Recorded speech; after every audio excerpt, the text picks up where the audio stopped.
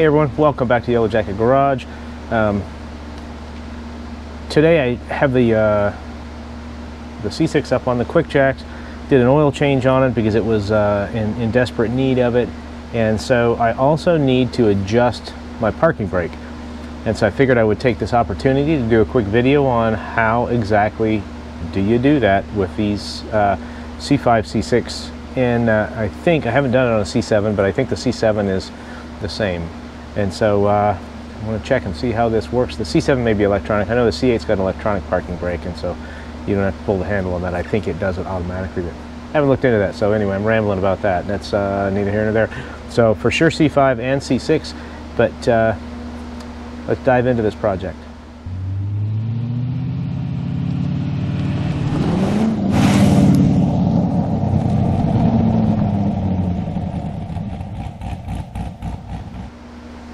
Okay, so obviously I've already gone ahead and pulled the wheel off. On this side, I did knock the caliper bolts loose already. Those bolts are a 13/16 is the size. And then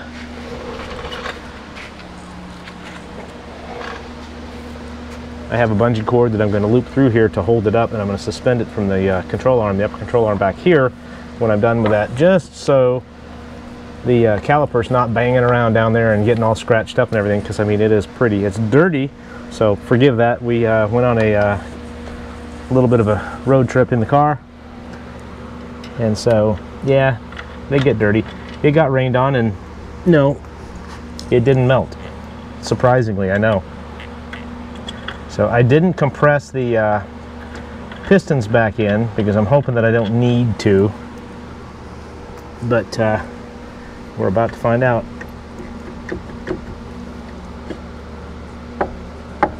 Ooh. Nope, we didn't need to. I don't want these to fall out though, because when I did the brakes on this car, I used the padlets, and so they can fall out from time to time. Let's hope. Just like that. Wonderful. So anyway, we'll get those back in when we need to. We'll make sure that that's suspended. It is. It's not hanging off of anything, and hopefully it's not going to fall. So, all right, we got the brake there. Now, I am going to have to clean this up a little bit, just like we did on the Mercedes, if I remember correctly. Clean it up a little bit, get a rubber mallet, knock this loose.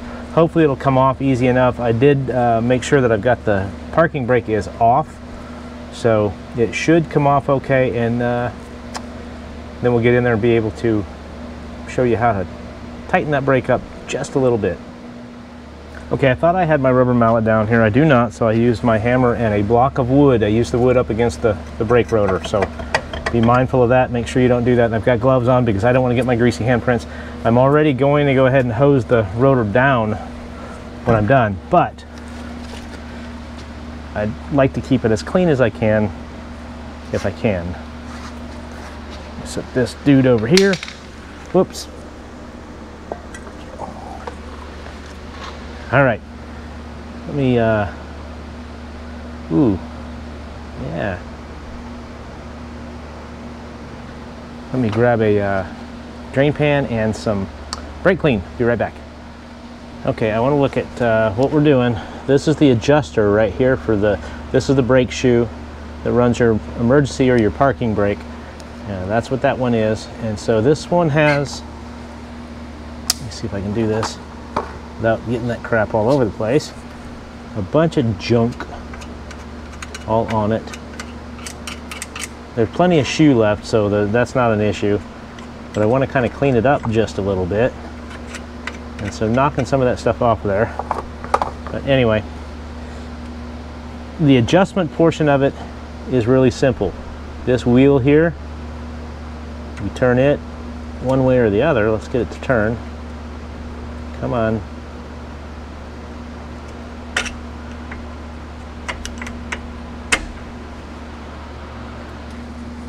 Okay, I need both hands.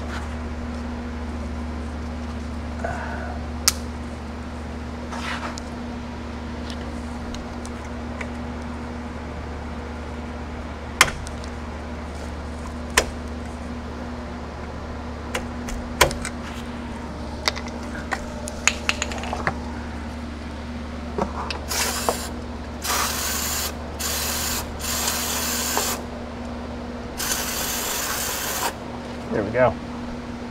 Got some of that jumped out of there.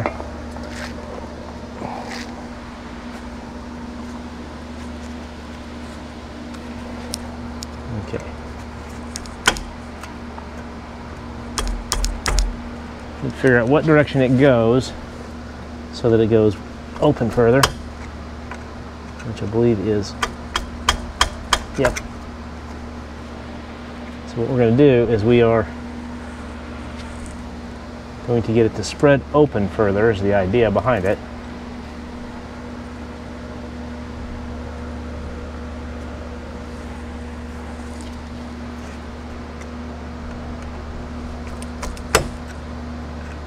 And it won't take much.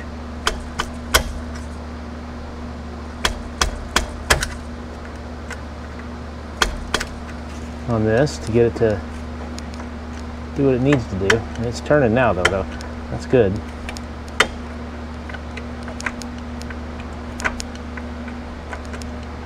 Okay. Okay, so I got the wheel to turn. I got it to where it feels like it's adjusted about right. Put the rotor back on.